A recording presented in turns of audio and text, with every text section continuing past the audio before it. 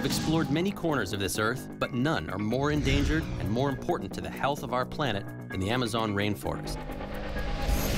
I'm about to follow in the footsteps of a legendary US president to find out how serious the problem is. I'll have some company on this adventure. My friend, travel writer Kristen Sarah will document this journey on her blog. The smaller the plane, the bigger the adventure. So we're on our way to a remote landing strip deep in the Amazon jungle, a place on the Rio Roosevelt, which is a river that was named after Teddy Roosevelt himself. It was 1914, 3 years after his second term as president, when he embarked on an expedition to explore an uncharted river deep in the Amazon jungle. It was a trip that very nearly killed him. They faced raging rapids, wild animals, they lost boats, supplies, they went hungry.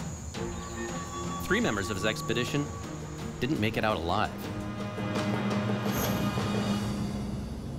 What better way of gauging the mood of the area than by retracing the most dangerous part of that expedition to see this untamed land for myself?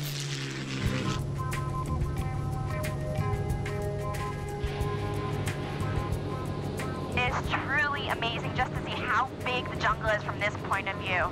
Not only is it the largest rainforest in the world, it is also known as the lungs of the world because it produces 20% of the world's oxygen. The Amazon is just so incredibly vast. There's plenty of spots that we've flown over that have been completely clear-cut. In the last 20 years, it's lost over 295,000 square miles of forest. That's as big as 2 Germanys. Because of all that logging and the use of the slash and burn method, the downed trees are releasing the carbon dioxide they've absorbed back into the atmosphere, which results in more global warming.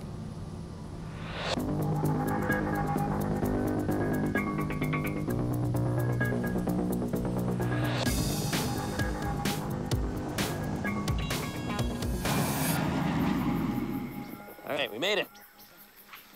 Deforestation is far from the only threat to the region. Huge parts of it are drying up because of drought. That's a direct result of climate change. The forest isn't producing the water vapor, which forms the clouds that put the rain in the rainforest.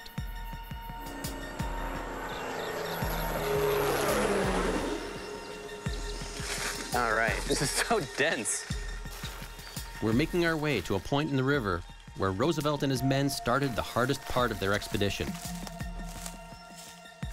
It was a gutsy journey. We're going to duplicate part of it to find out how climate change has altered this once wild jungle. So what do you do if you're the President of the United States? You've already served 2 terms. You tried to go back for a 3rd, was unsuccessful. Do you retire? Just fade away? Not if you're Roosevelt. He came down to the Amazon and did a kick-ass expedition in one of the wildest places on Earth. I mean, that guy was the most badass president of all time. He had a pet badger. He carried a gun in the White House. He got shot in the chest in an assassination attempt and got on stage and gave a 90-minute speech. Complete badass.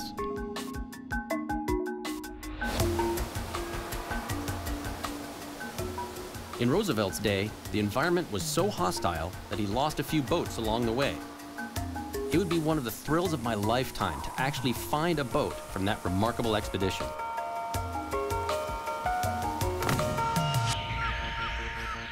Our location is right here. The Rio Roosevelt flows to the north. It's 400 miles long, with many sections that are completely impassable. We know boats were lost while navigating the rapids, so we're going to concentrate our search at a bend in the river where a lost boat would likely wash up.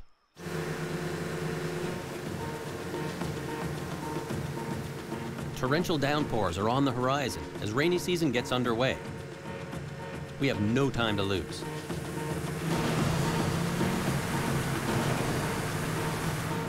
the power of these rapids is incredible. That's where Roosevelt lost one of his men. It doesn't take much to get swept into the rapids, which is exactly what happened to one of Roosevelt's crew members. His body was never even found. Oh, this is just way too dangerous. We're just gonna get smashed to bits. I don't want to be searching for your boat, and I don't want you searching for my boat. I don't want to be searching for your body either. Motorboats only go so far here. That's why we're gonna portage past the rapids Then kayak the next leg of the river.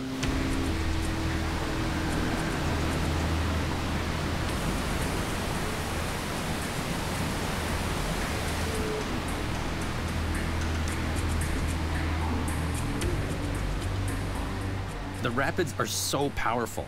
I can actually feel the ground shaking. 1, 2, 3.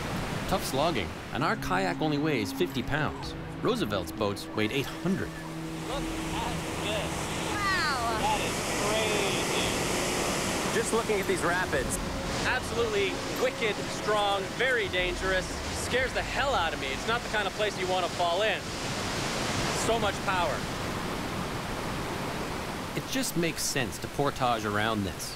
For us, yeah, it's tough, but for the guys years ago, this would have been a multi-day effort. Cutting down trees, using logs as rollers. They had it hard, really hard. I just lost my footing there for a second. When you're along the water, especially with these rocks, it's really easy to get trapped in here, kind of like I am right now. This is not serious, but when Roosevelt was here, he actually got his leg smashed between rocks and a canoe. That wound plagued him for the entire expedition, and some even think it contributed to his death. There we go. Ready to pop it in? Yeah.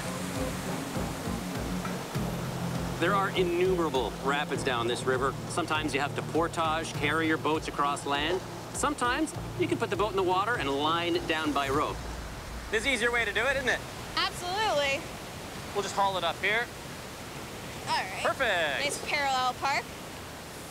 We're past the worst of it, so let's see if we can do the next section the way Roosevelt did, paddling down the raging river.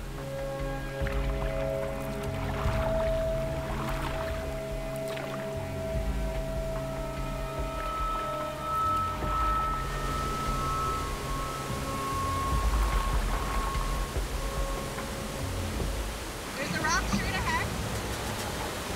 Left, left, left. There we go. Take that, Roosevelt.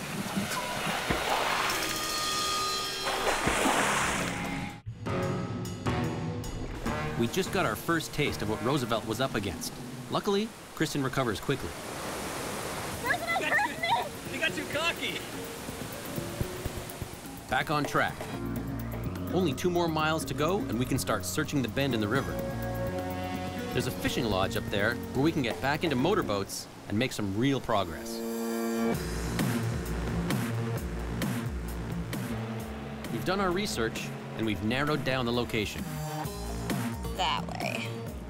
We're on our way to the bend where the current could have carried one of Roosevelt's boats. A depth finder and an underwater camera are part of our search arsenal. We are going to put this underwater metal detector to work. I'm hoping it'll detect any of the boat's iron nails or fittings. Sometimes, though, the best way to search in the water is to get right in. Can you pass me the metal detector? Yep. Thank you very much. You're welcome. Just waiting for that sound. Of course, there are all kinds of things living in the water here. Electric eels, flesh-eating piranhas, and the tiny, blood-sucking candiru fish. It's been known to actually swim up your urethra if you pee in the water. Got anything? Not yet. Want to know a little secret? I'm peeing right now. Badass. I mean, that's your choice. I'm not doing it. I survived. For now. No luck quite yet. Back in the boat. That's how you do it. Let's move the search a little further north. In Roosevelt's day, he would have encountered a lot of wildlife. The biggest is the local crocodilian species, the black caiman. That's a big one. And wouldn't you know it, he's right where we want to search. Black caiman are the apex predator of the Amazon. An adult caiman really has nothing to fear out here except for humans. It's got good reason to fear us.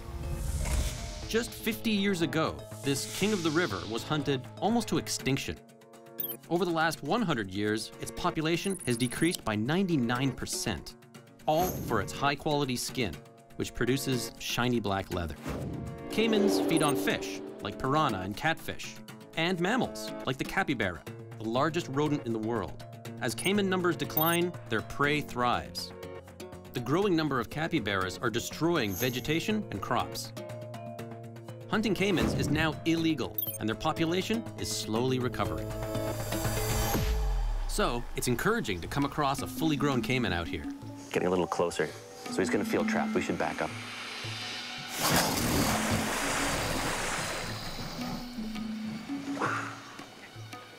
These animals can't seem to catch a break, though. Their new enemy is drought. North of here, caiman populations are down again as water levels drop.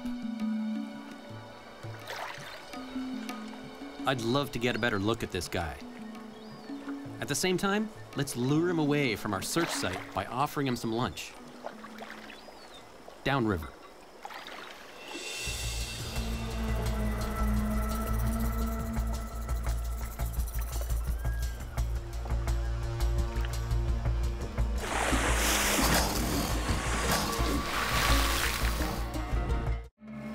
There's a big caiman right where we want to conduct the search for Roosevelt's long-lost boat. So, we're trying to lure him away.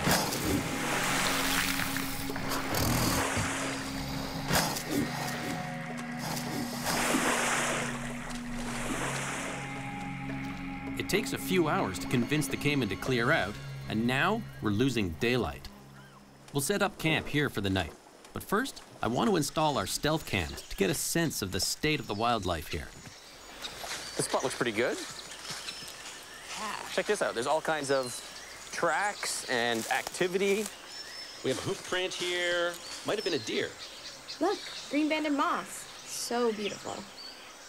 The Amazon basin contains so much biodiversity that 10% of all of the Earth's species are found here. There are some amazing animals I'd love to catch sight of, especially one of the world's rarest big cats, the jaguar. Any warm-blooded creature that comes by here will get picked up by the infrared sensor. All right, wildlife, anytime. Show us something. This spot here's totally flat enough. I'll stick up my tent right here. Here you go.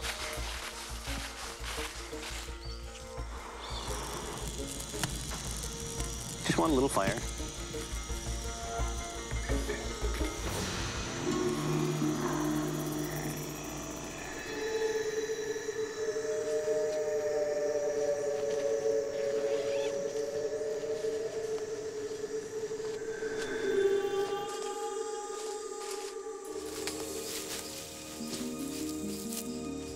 It's about 20 after 5 in the morning.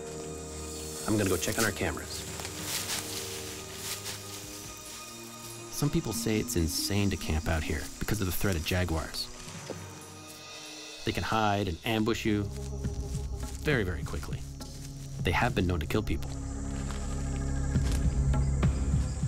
Needless to say, I'll make this a quick check. Okay, we've got a brocket deer and a Brazilian tapir. Both prey for the jaguar. But so far, no jaguar. They need huge amounts of territory to thrive, so they've been hit hard by habitat loss. There are now 80% fewer jaguars than when Roosevelt was here.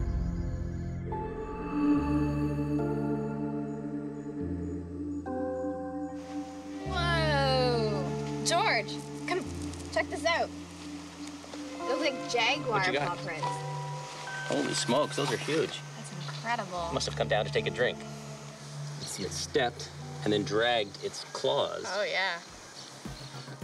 And that's not the only wildlife this beach has to offer this morning. These weaver birds make the most intricate nests. Hello, Mr. Tarantula. So how is climate change going to potentially affect the Amazon jungle? Well, it's hard to say, but a 2009 study suggested that as little as a 3-degree rise in temperature could destroy up to 75% of the rainforest. And that's combined with deforestation, which not only destroys the area being logged, it also increases soil erosion and degrades rivers. Bad for the rainforest and bad for the wildlife that lives in it. Our quest continues. Based on Roosevelt's notes, we've searched up and down this bend.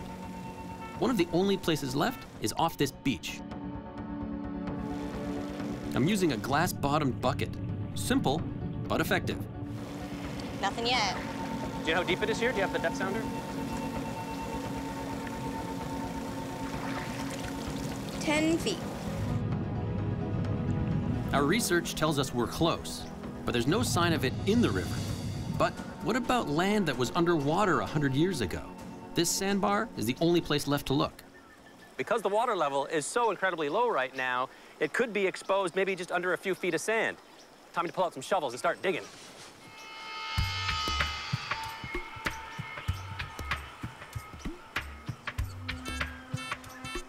Oh. Right here. There's definitely something buried here.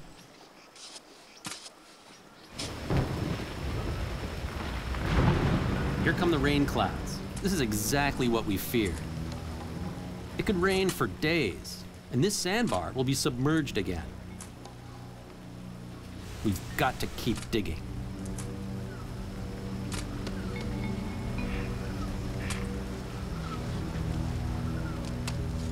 It doesn't look like this rain is going to let up. It's discouraging to get this far and think I won't even have the chance to find the trophy I'm looking for. The legendary Theodore Roosevelt's lost boat. We're calling it a day and hoping nature is on our side tomorrow. We've looked high and low around the rapids and found nothing. The only reasonable place left to search is the sandbar. The metal detector was pinging, so I feel good about our chances here. I recruit some locals to help. We're gonna be here digging forever. Yeah.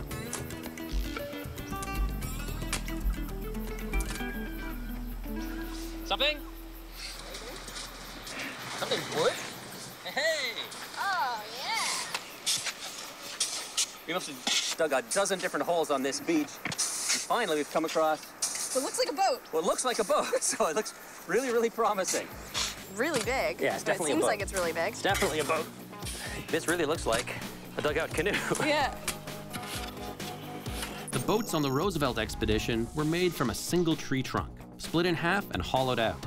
They measured about 10 feet long. Oh, lightheaded. I think we might have found Jimmy Hoffa and Amelia Earhart and D.B. Cooper.